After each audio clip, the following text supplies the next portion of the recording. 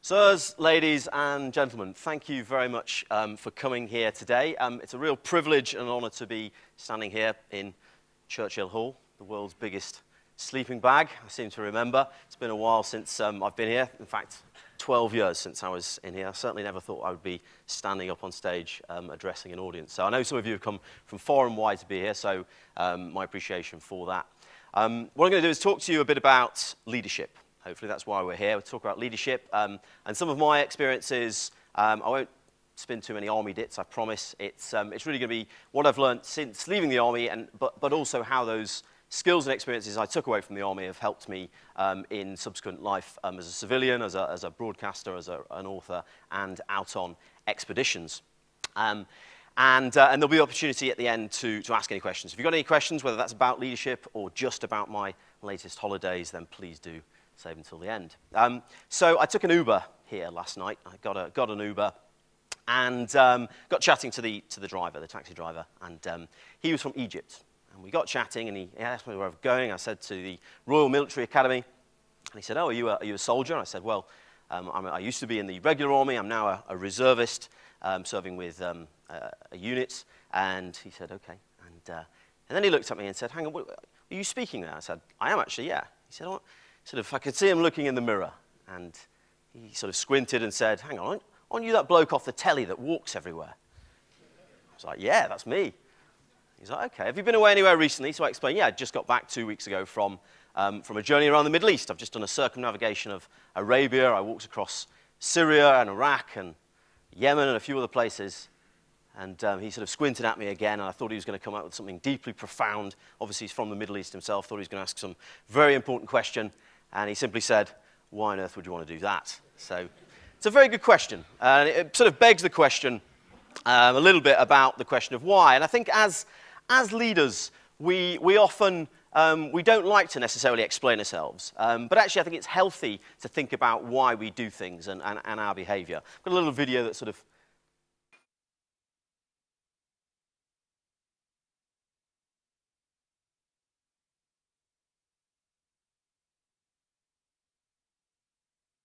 Funnily enough, that's a response I get quite a lot. But leadership, like life, is really like a journey with lots of twists and turns. And I think my job as an author and a filmmaker is really to get people to buy into my vision and take them on a journey, effectively as a guide. So I'm going to talk a little bit about my journey and how I got to be doing this sort of thing. I think it really goes back to my inspiration as a kid. You know, a lot of us, when we think about why we joined the army, probably goes back to childhood. Certainly for me, my father was in the TA. My grandfather fought in Burma in the Second World War, so I grew up on their stories. But if there was one moment where I kind of knew where my life was going, it was when I was 10 years old. And I went to a talk, not dissimilar to this, by a gentleman called David Shepherd. Has anyone heard of David Shepherd? Yeah, a few people. For those that haven't, he's a very acclaimed painter. He sadly passed away last year, but he was very famous. He's done quite a few mess paintings. Did a great one of a Spitfire. But he was probably most well known for his wildlife, particularly African elephants. I remember going to this talk, and he was showing some of his images. I remember thinking as a 10-year-old kid, wow, you know, this guy is living the dream. He gets to travel all around the world. He gets to go to Africa to see elephants in the wild. And at that age, that really appealed. I said to myself, you know, this is what I want to do. When I grow up, I want to be a painter. So I went home, tried to draw an elephant, and failed miserably. It was absolutely crap, I have to say. But undeterred, I thought, I still want to go and see elephants in the wild. So what I'm going to do is go and see my careers advisor. I was a very diligent 10-year-old, and went to see him and said, "Look, I want to be a professional traveler. I want to be an explorer." And he sort of patted me on the head and said, "Of course you do, son. Don't we all? Why don't you go and do a psychometric test?" Now, I don't know if you had those when you were at school, psychometric tests. They probably still have them. They still have them when you join the army. But you fill in these forms, the magic happens, and somehow you're given your perfect career choice. Well, mine was librarian. Nothing wrong with that, but personally I wanted something a bit more outdoorsy. But I did as I was told. I followed the advice, and I went to the library and started reading the books that happened to interest me. And it just so happened to be the lives of the great explorers. So I started reading the likes of Shackleton and Scott, Richard Burton, Henry Morton Stanley, all these greats of Victorian exploration.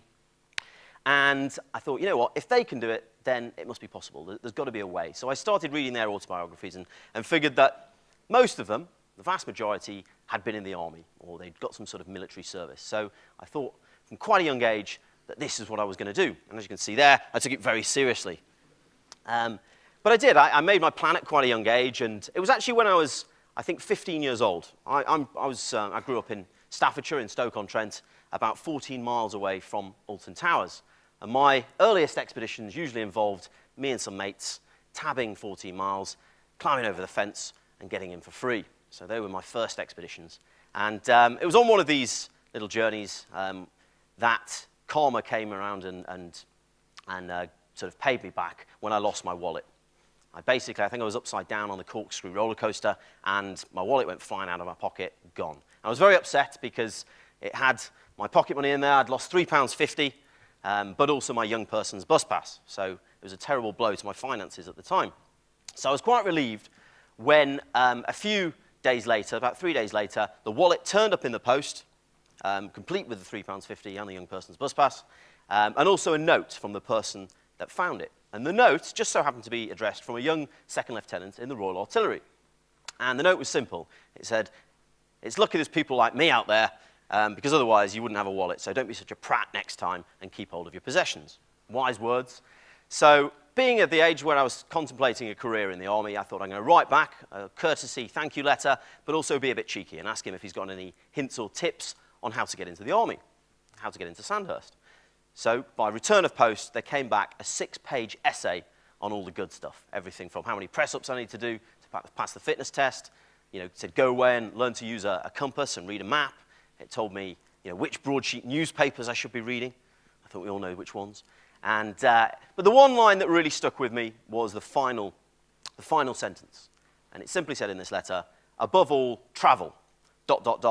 because you'll have something to talk about in the bar at the end of the night." Wise words, and I don't think he quite realized the impact he had on me at the time. But I did, and so I made a decision there and then that that's what I wanted to do. I wanted to go and travel. So I decided I was going to go and take a gap year. Now, being from Stoke-on-Trent, not many people had taken a gap year before. So I had to go and figure out how it's done. I went and told my dad that's what I wanted to do. I'm going to take a gap year, and he said, "That's a lovely idea, son. What on earth is a gap year?" I explained that it involves going to places like Thailand to find yourself and grow your hair and things like that. And I did. He said, "Well, that sounds like a lovely idea, son. Why don't you get a job?" So I had to go and I did everything. I went and put boxes on the conveyor belts at Argos. I stacked shelves in Summerfield. I even flipped burgers at McDonald's for a little while. So I did it all and got enough money and finally went away at the age of 18, like a lot of other youngsters, and went on my gap year. And I did. I went traveling around South Africa. I went to Nepal and spent a bit of time trekking in the Himalayas. And I did go to Thailand and found myself, as you can see there. But it was a really eye-opening experience. And actually, the words of St. Augustine came to mind. It's like, life is like a book, and those that don't travel only read one page. And I certainly learnt the basics of self-reliance. I learned independence. But this was very much a journey as a young man, as a kid, out on my own in the world. But finally, I went to university, much to my parents' relief. I studied history, where I studied the history of overland journeys, funnily enough. So I'm probably one of the few people that's ever studied history and actually got to use it later in life. But I did. I thought, you know what? This is what I wanted to study. This was my passion, my interest. I studied travel writing. And so when I graduated, I then decided I had to go and do my own overland journey. So I decided at the age of 22 that I wanted to go and follow the Silk Road, the ancient Silk Road, hitchhiked all the way from London all the way to India over the course of 5 months. And that involved going through Europe, through Russia, over the Caucasus Mountains, through Iran, through Afghanistan, where I blended in very well, over the Khyber Pass into Pakistan, and then finally made it to India. So it was a great journey. It was basically my second gap year, but it was a great journey. And again, I reinforced those lessons that I'd learned when I was 18. Of course, these were individual journeys. I traveled on my own, no backup, nothing like that. And so there wasn't really the opportunity to learn any leadership skills necessarily. But what they did teach me was the basics of looking after myself. But then finally, when I did run out of money, I thought I'd better go and actually get that job I'd been talking about. So I did finally come to Sandhurst and got commissioned into the parachute regiment. But don't worry, I'm not going to bore you with any army stories. You've got plenty of your own. So I was obviously sent straight back out to Afghanistan. Slightly different reception than when I was there the first time, but exactly the same moustache I had when I was 10, as you can see. But I will talk about one thing that happened when I was in the army. After Afghanistan, I was posted to Catterick in North Yorkshire. Now, if you ever want any inspiration to travel, try living in Catterick in North Yorkshire. Have we got anyone from Catterick here today? Anyone who's been posted up there? Yeah, you know what I'm talking about. So I have to say, morale was low. I just got back from Afghanistan, having had some of the most intense yet exciting times of my life, and there I was teaching 17-year-olds how to shave.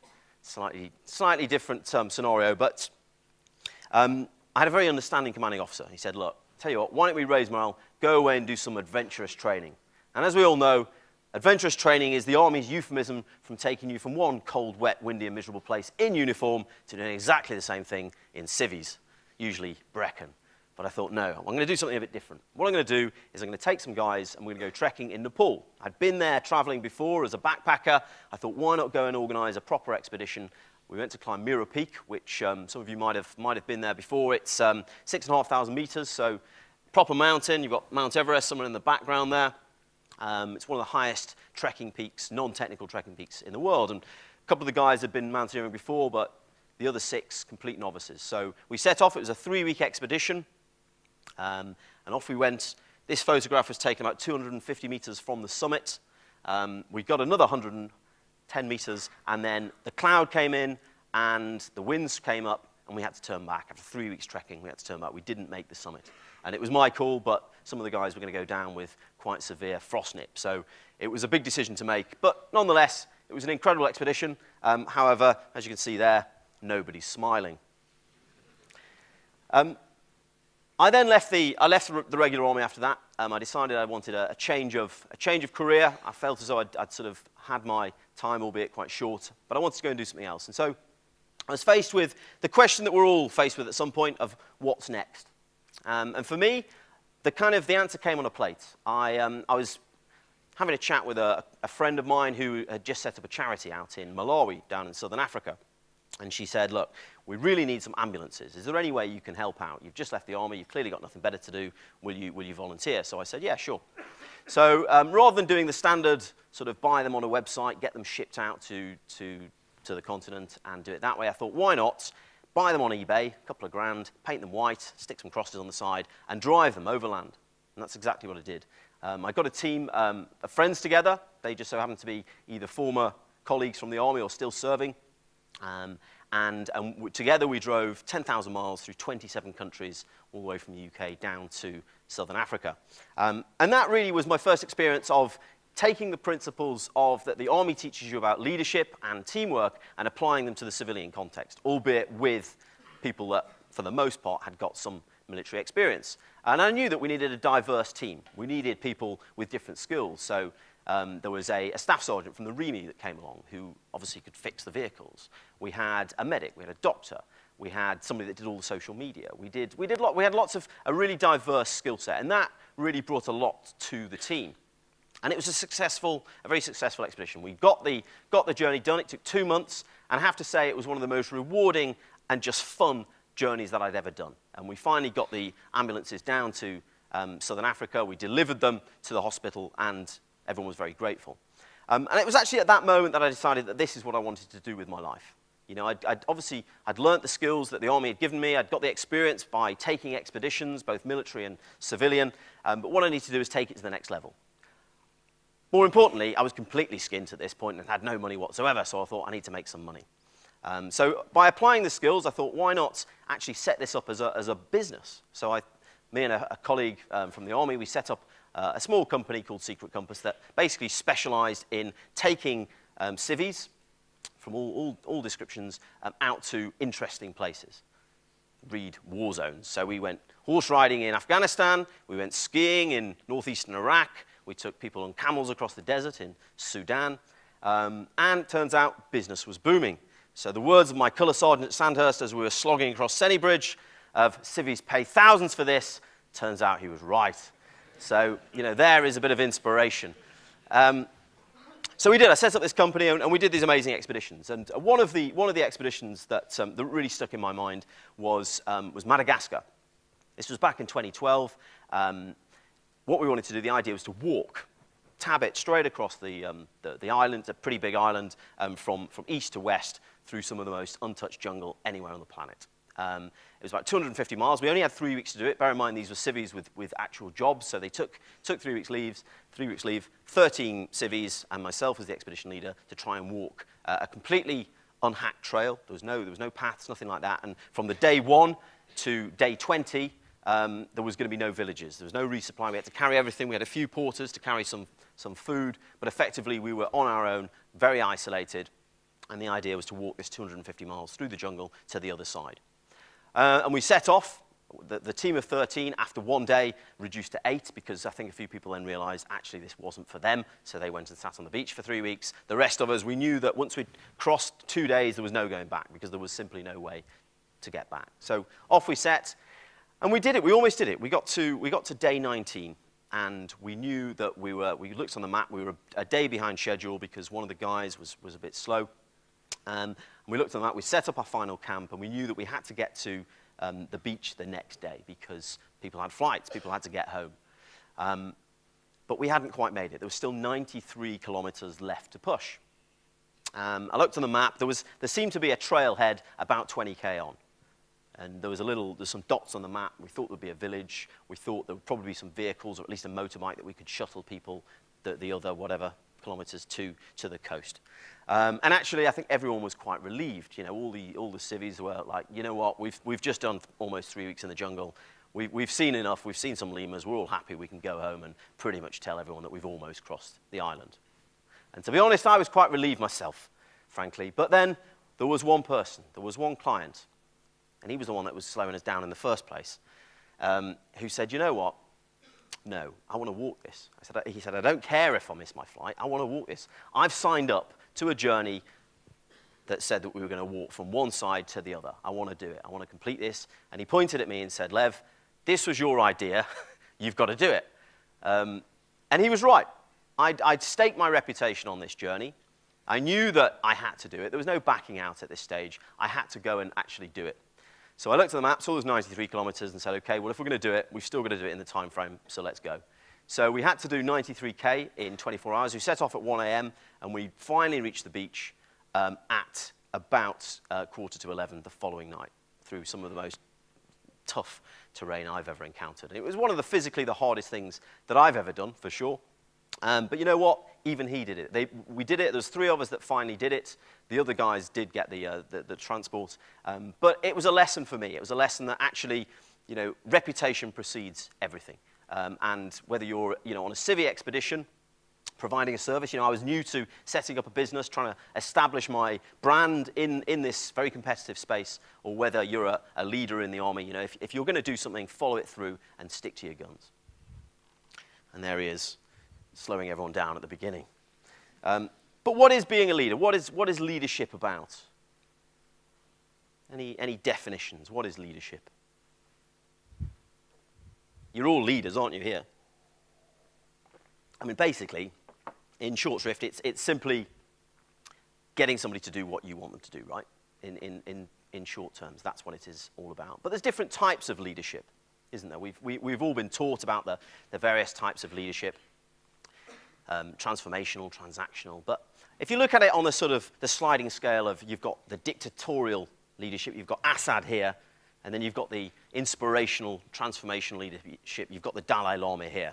So you've got the left and right of arc. I think we all know who we'd probably prefer to be out of that. But we talk about transformational leadership, this art of creating a vision and getting people to buy into that vision, of engaging with it.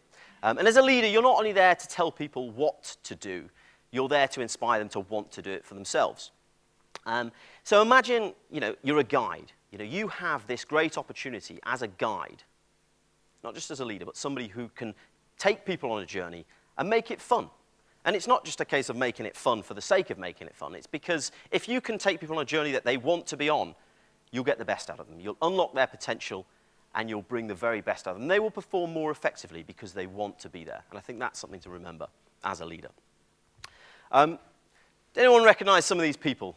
Can anyone name all of them? Anyone name 4 of them? We must have somebody that can name 1 of them. Okay, we've got a few people. These are some people that inspired me. We've got Churchill, we've got Wilfred Thesiger, we've got T. Lawrence, we've got Freya Stark, we've got Richard Burton. These are all explorers themselves. They all just so happen to lead teams across the desert, which is kind of my personal forte. But they all had a vision, very different visions, but they all had their own visions. Inspiration comes in many different forms. You know, we've all had those uninspirational leaders, haven't we? And I'm sure we can all remember a few people that we simply didn't trust to get us across the finish line, or people that just had that slightly too long screwdriver that was meddling with how we did things. So just remember how those people didn't inspire you, and how you can learn from those lessons. Because I think the difference between somebody who you do trust and who you do actually think is okay to a really great leader, I think the difference there is all about vision. It's all about having a vision. And that really leads on, I think, to the most important thing, which is setting an example, isn't it? And it comes back to the Army's leadership code, which I'm sure you've all looked into. Vision being the first one. And the other ones are what? The next one is support. It's supporting, making sure that as a leader, you're providing your team with the tools that they need to fulfill that job. And that comes, again, back to mission command, doesn't it? It's not having that long screwdriver. It's enabling and empowering people to do the job that they're supposed to do and trusting in your team. And then finally, it's challenge. It's making sure that, you know, those under your command, those in your teams are sufficiently challenged that they will actually put their back into it and not just rest on their laurels. Because I think until you're actually challenging people, you're not giving them the opportunity to prove themselves. And I think that is a really important thing to do with a team. Back to the Dalai Lama. So I was on my Himalayan journey. This was 2015, tabbing across the Himalayas all the way from Afghanistan to the Tibetan border. And I got to India, and I thought, I can't come to the Himalayas without at least trying to meet the most holy man of the mountains himself, the Dalai Lama. So for a few weeks before I arrived in Dharamsala, which is where the Tibetans live, we'd been ringing up his private office. And the response was always the same. Basically that the Dalai Lama is a very busy man, and quite frankly, you're not Michael Palin. Fair enough, I thought. But we were persistent. We kept ringing them up. And I rang him up and said, you know, if he is around, is there any chance we can do an interview?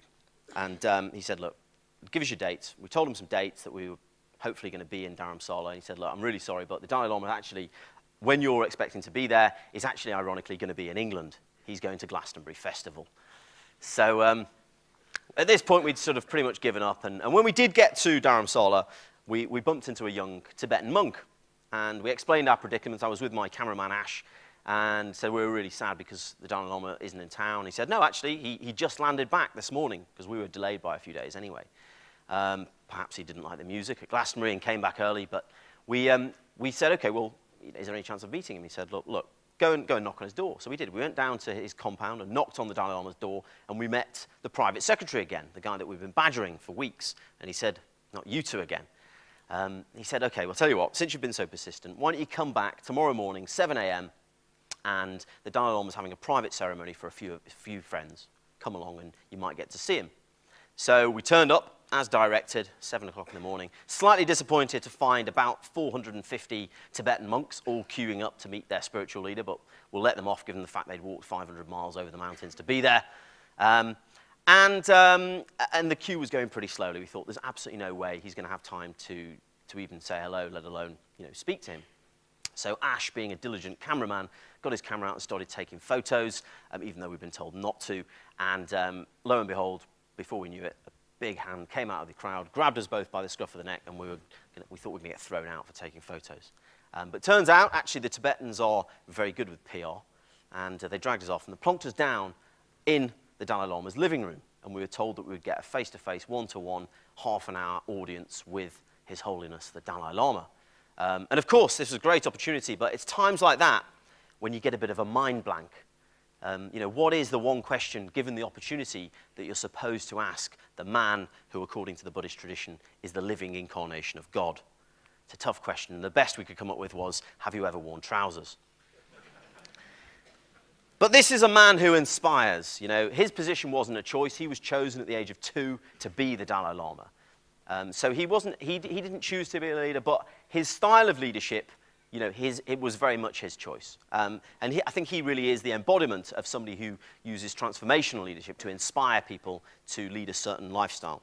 And I think by setting an example and taking people on a journey of self-discovery, which is ultimately what he does, he gets the best out of people. And leadership isn't about titles or authority or dictatorship, and I think that's the thing to remember. If your people fear you, you're doing something wrong. So the Army Leadership Code, coming back onto that, what's the mnemonic? What's the thing? It's leaders, isn't it? Anyone tell me what they are? I'm sure you all can, you just don't want to. I'll tell you that. Okay, leaders. You've got lead by example. We've talked a lot about that. Apply reward and discipline. Demand high performance. Encourage confidence in your team. Recognize individual strengths and weaknesses. And strive for team goals. Now, when I was on my Nile expedition, I came across lots of very remote tribes, no more so than in South Sudan. Has anyone been to South Sudan? I know the army's out there at the moment doing certain things. South Sudan at the moment is in the midst of a civil war. I was there in 2014, a couple of weeks after the civil war began. I have to say it's a bit like the Wild West of Africa. You know, there is literally two tribes at war, and what's going on there is pretty brutal in many places. There aren't many places that are removed from the conflict, but there is a certain tribe called the Mundari tribe, who are quite a peaceful people. They live a very basic lifestyle, but they've got their cows, which are the main form of currency, and to keep the cows safe, what they do is they often take them to the River Nile, they swim them across the river onto these floating islands of papyrus, and that's where they live. They live in reed huts, and they stay away from the conflict by going there. I wanted to visit these people, so I got out to this island, and you know, being quite a tribal society, they won't really let you into that society until you've proven yourself. So I had to undertake a particular ceremony to sort of get them on side and to basically impress them. And I had to really use all the facets of the Army Leadership Code to do this.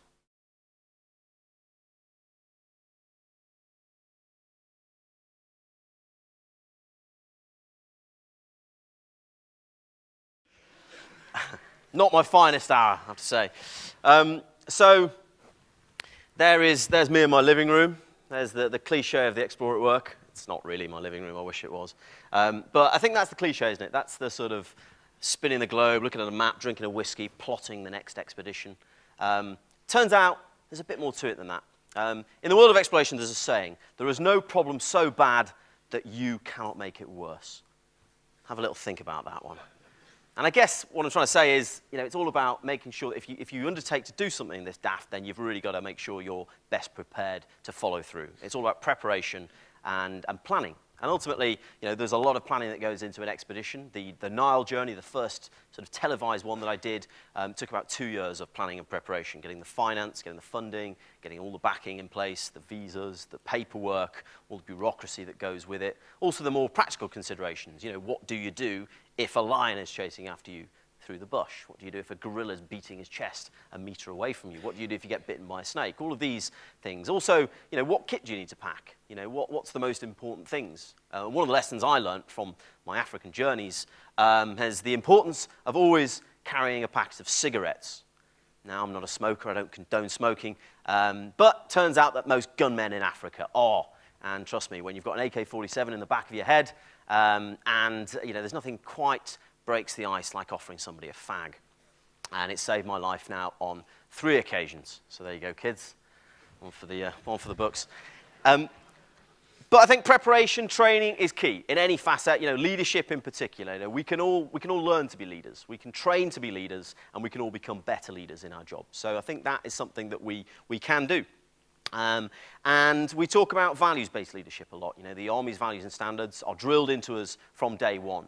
And I think values-based leadership really is where it's at. It's making sure that you take those values and standards and you apply them in every facet. So I'm going to talk through some of the values and how leadership can apply.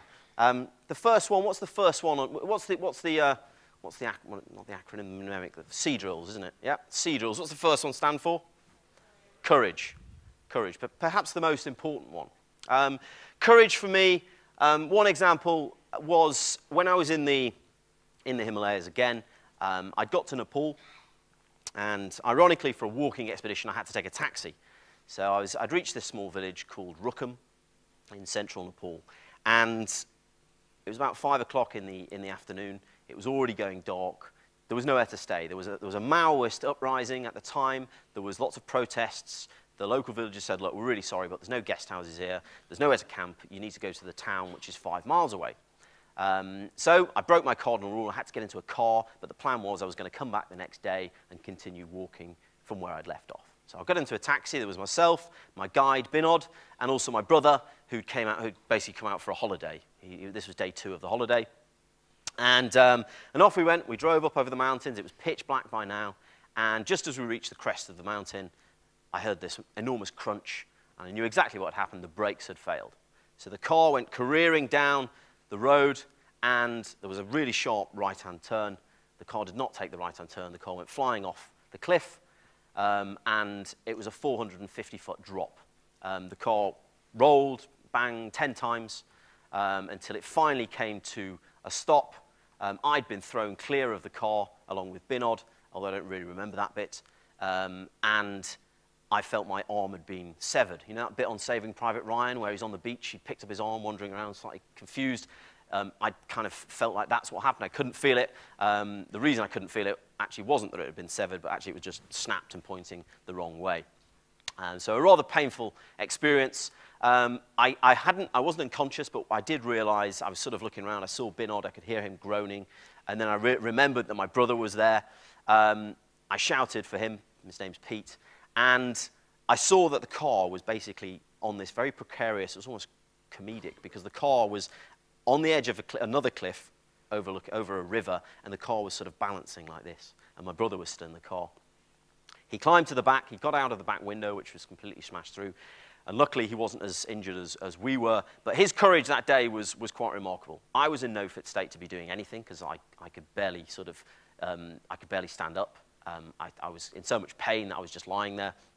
And Pete somehow managed to muster the courage, not only to coordinate the rescue, but he knew that in order to go and find some villagers, I mean, the nearest village was a mile away, he had to go and find a torch. He had to climb back into the car to go and get a torch, even though it was dangling off this cliff, and some meds as well, and some morphine, which he then had to administer before he could then go and find help. But this was a guy, you know, my brother, he'd never been traveling before, he'd never been on an expedition, he'd got no training whatsoever, but over the course of 3 days, he coordinated the entire rescue, including speaking to a helicopter. He sorted everything out while I was high as a kite on morphine. He squared it all away. And the courage that he showed was quite remarkable.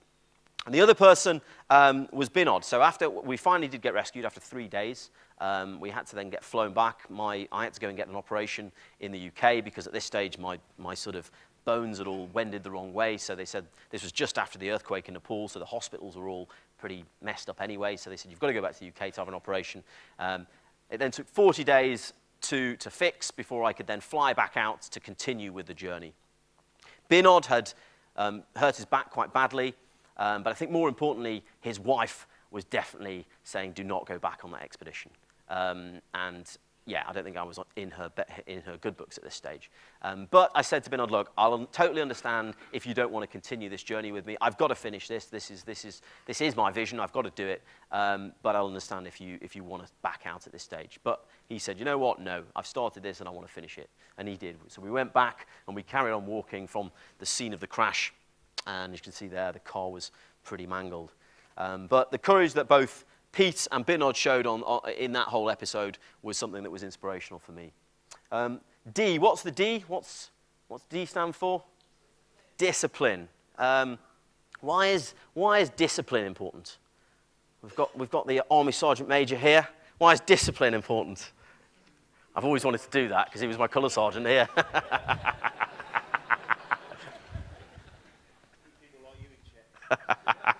It is keeping people in check, exactly that. You know, it's basically, it's the glue that keeps everything together. It underpins all of the other facets, and I think discipline is incredibly important. You know, I didn't have to shave today. I'm very much in my guise as a civilian today, but I thought, you know what, I'm coming to Sandhurst, I better do before somebody tells me off. So discipline is crucial. And also, Sticking to your guns. There's a little video here that's got some very tenuous links, but I just quite like it.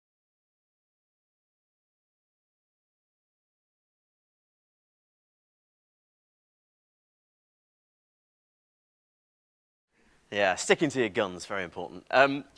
Next one then is, of course, respect for others. I think it's important. I learn sort of, I guess, with my job of going to meeting other different cultures and so on, but also within your team. It's respecting people's opinions.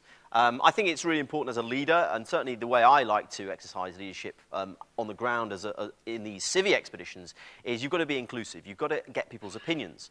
And even if I know what course of action I want to take, or even if I know the course of action I'd like to take, I still open it up to the floor, because you just never know. Somebody might come up with that brainwave, that little spark that you'd not even thought of. So I think it is important to include people and get their buy-in. And I think you can, by asking questions, you can really do that. One example of when this went slightly wrong was I was in the Himalayas again with Ash, this is my cameraman, and we'd somehow become separated from our horses. We had some horses and we had a local guide, they knew the way, but for whatever reason we'd sort of lost them. And they had all our bags, they had all our equipment, they had our food. There was just us in, shirt and trousers, that was it. And off we went, and Ash and I, it was getting on with the day, and we were getting slightly concerned that we hadn't met up at the RV with the horses. And then the path disappeared. At the top of this glacier here, that's Ash, the path disappeared. And we had two choices. One was to continue at the same height, contouring around to try and get to this little settlement that we'd planned on, which was a few miles ahead. Or the other option was to take the shortcut straight down into the valley.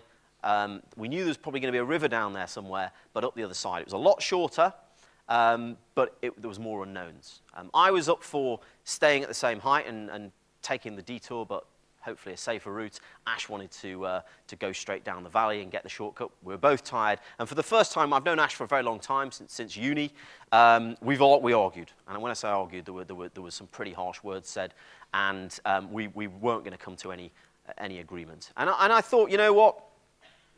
What's the worst that can happen? So there are times, I think, when actually what was the bigger picture here? Ash was my mate, but he was also a cameraman, he was on a job, and he was at the point of completely having enough and saying, look. And I thought, if I put my foot down here and say we're going this way, it was my expedition, my vision, I could have my way, but the chances are the next day he would have just been on the next flight home. And not only would I lose a cameraman, which is a fairly essential component in making a documentary, but also a good friend. So I thought, you know what, the bigger picture here, I'd let him have his way. It might go wrong, but what do we lose? We get a little bit lost. So we did. And not only did I say, okay, fine, you can have it your way, I think you've got to accept responsibility as a leader. So I said, you know what, Ash, you're right, let's go down that way. And so we did. We went down into the valley, took about an hour to get to the bottom, and as expected, there was a massive raging river with absolutely no way to get across. It was already dark at this stage. We were both completely knackered. So we ended up having to sleep rough in the pouring rain. It was -1. It was freezing cold. We had no warm kit. And it was one of those miserable nights of my entire life. But I think actually by doing that, it kept the team intact.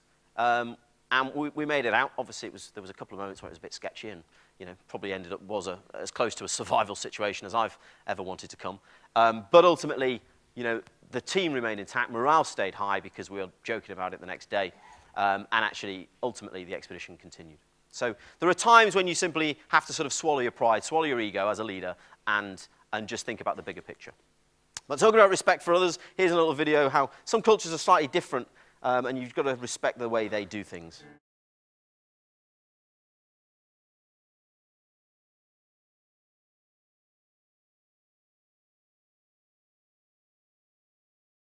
Obviously, at the time, I had no idea what they were talking about. But the next one then is what? What's the I stand for? Integrity, exactly. And what does integrity mean? Integrity is doing the right thing, not the easy thing, isn't it? It's making sure that you do what the right thing is. On my expeditions, I always make sure that I've got a local guide, somebody who knows the local areas. They don't necessarily need to know the route because I've got Google Maps for that. But they need to understand the culture. They need to understand the languages. And on my Nile journey for the first half, I had this guy called Boston. He was a Congolese refugee living in Uganda. He spoke 7 languages.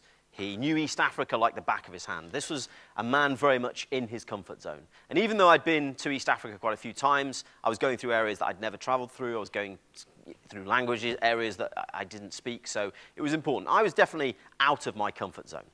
But I thought I need to get to know this guy before we set off, so I actually invited him to London. Talk about a man out of his comfort zone. He'd never been to Europe before. And you know, his eyes were on stalks. He was enjoying it, but also slightly wary.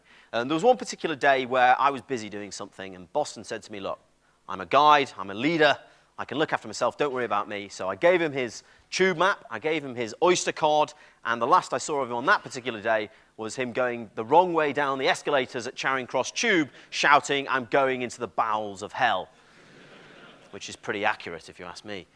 But Boston, you know, he was a man of integrity, and there was one instance in Tanzania. We were in this area of rainforest.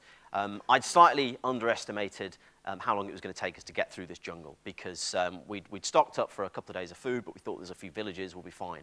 Anyway, we ran out of food completely for 3 days. We were pretty hungry at this stage. Boston was very hungry, and he said to me, Lev, can we go hunting? And that would have been the easy option, but I had to explain to him, I had to use my own integrity and explain that actually I was trying to raise money for a conservation charity, so it wouldn't go down that well. But he said, what about a pigeon? Can I get a pigeon? I was like, yeah, go on, a pigeon, that's fine. So he kind of fashioned this catapult out of a bit of wood and a bicycle in a tube, rubber, and off he went. 2 hours later, came back with a sparrow this big. And we roasted it and ate it, and quite frankly, it didn't fill much of a hole. So I was very relieved the next day when we finally did reach a little village, and there was a little old lady with a cauldron. It's like something out of the films, and it smelled really nice, so we got up there, and you know, I was so hungry I really didn't care what was in it, but I asked her, I said, well, what is it? And she said it's called haricot viande. Anyone speak French? No? Neither do I. That was a really bad pronunciation, but it means meat beans, haricot viande. Meat beans. And basically, I really didn't care, so I wolfed down an entire sort of gallon of this stew. Boston was rolling around, laughing his head off at this stage. And I said, what's wrong? He said, well, do you know what you just ate? And I said, well, it's meat beans. I mean, there's no meat in it. It was just beans and rice. At which point he said, no, that wasn't rice. They were maggots. So, yeah, they let the beans go rotten, so there's more protein in the stew, apparently. But food was a perennial problem. Has anyone who's been to Belize? Anyone been on exercise to Belize? Yeah, you might recognize this guy then. Aaron Diaz.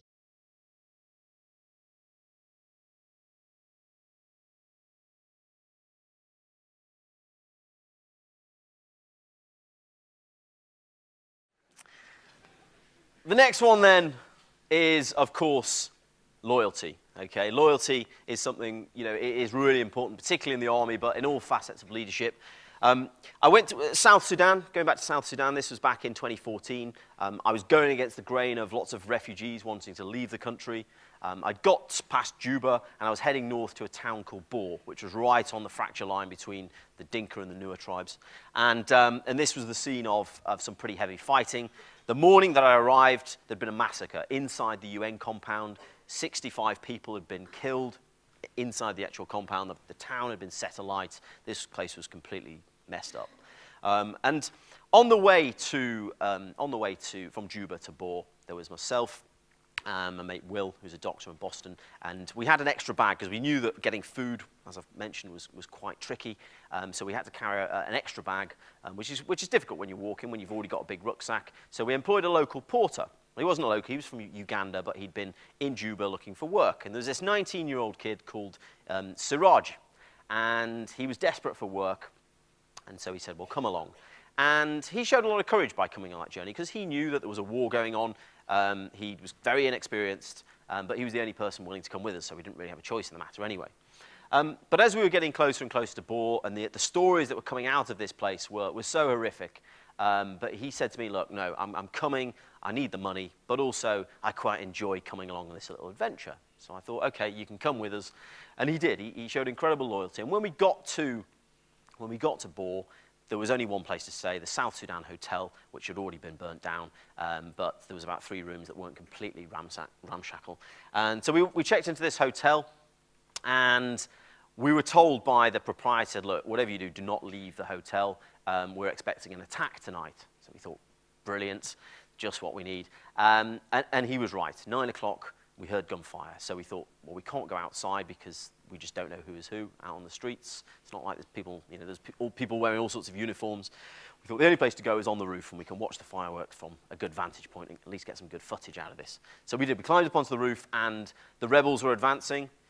They pretty much encircled the whole town. We were watching the gunfire go over. The tracer was kicking off. You know, this was the real deal, and we were sort of watching this whole display. Siraj, the Ugandan porter, was bricking himself the whole time, but he stuck with it. You know, there was nowhere for him to go, but you know, he put on a brave face. And the gunfire was getting closer. Then there was artillery. There was mortars coming in. Quite terrifying stuff, especially for a 19-year-old who'd never seen that sort of thing before. So it was that night we thought, okay, we need to get out of here. The UN had all been evacuated, but we'd had a contact, and I was in SATCOMs with this guy who was the flights coordinator for the UN. And we managed to get him on. He said, look, we can get a helicopter to come and rescue you, but there's only 2 seats. There's only 2 seats on the helicopter. And Siraj, very brave of him, he said, you know what, you guys go, get yourself out of here. At least I can blend in. You know, I'll be able to find a way to get back to Juba. And I had to make a decision at this stage. It would have been easy for me to take the helicopter out, but he demonstrated incredible loyalty to me, and I had to show it back. It was really important. So I said, no, we're not going to take the helicopter. We're going to wait till tomorrow, and we're going to drive the 7 hours back to Juba to escape that way. And I think it was important to demonstrate that, because ultimately, again, it comes back to your reputation. If you get a reputation for jacking on people, it will come back to bite you. So it's a really important thing. And there's Siraj there, wondering what on earth he was doing. And the final one then, what's the S?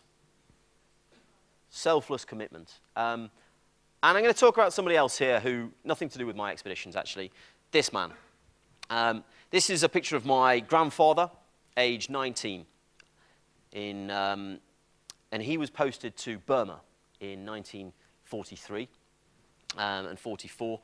And he was with the Royal Welsh Fusiliers. He was attached to the Chindits. And he, for me, was one of my earliest inspirations. I mentioned it right at the start. But talking about selfless commitment, part of his job, he went on a recce in the jungle. He went on a 4-man team, a 4-man patrol. They went off to go and find the Japanese. And they did find the Japanese. They got ambushed by them. The Japanese opened fire, and they killed his 3 mates, all of them. He was on his own at this stage, out in the middle of the jungle. And what did he do? Well, he had to do a runner, of course. So off he went, and he found himself confronted with a swamp. He had to go wade through the swamp, at which point he lost both of his boots, his trousers came off, and he was simply left with his rifle and his underpants. And he had to wade across this swamp, chased after the whole time by the Japanese. And what did he do? Well, his options were try and head back to the patrol base, which was about 3 miles away. But he knew that if he did that, he would have led the Japanese right back to all of his other mates. So he didn't. For 3 days, he walked in the opposite direction to try and lead the Japanese off the trail and not lead them back to his patrol base. And then he went firm, and only when he knew that he'd completely shaken them off did he go back. And he even went back by a completely different route to make sure that nobody was following him. But by doing that, by showing that selfless commitment, he managed to save the Japanese from knowing where the rest of the team were. So I think that really does demonstrate an incredible level of sacrifice and selfless commitment, which has stayed with me for a very long time. So going back to those values then, we've talked about all of them, but I think the one thing that really comes through in all of them is a sense of courage, and that hopefully has been shown there. But there's also a difference between courage and mindless stupidity, and I think this video here demonstrates a bit of both.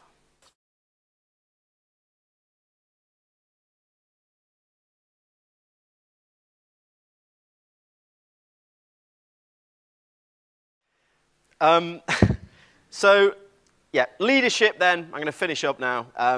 Leadership is a journey for you and those people that you lead. And you've got the choice to direct how that experience is. I like this photograph here, not just because it's a picture of me with a flag, but it's what it represents and what it doesn't show, because there's one bloke with a flag having just completed a journey. This was at the end of my Nile journey after 9 months walking, 4,200 and something miles. I was pretty relieved to be there.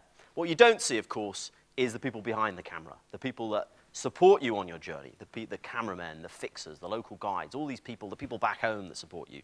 And it's important to remember that in order to achieve great things, you need to surround yourself by great people. And you as leaders can make your teams great because that is your privilege.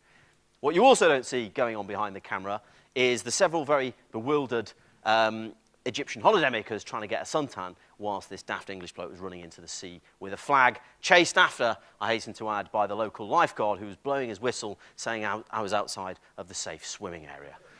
Slightly ironic. But I'm going to leave you now with a little video of my latest journey around the Middle East, just to give you a taster of what I've been up to, and then we'll do questions after that.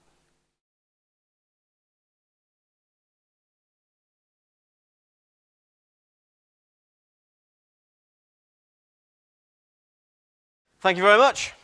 Cheers.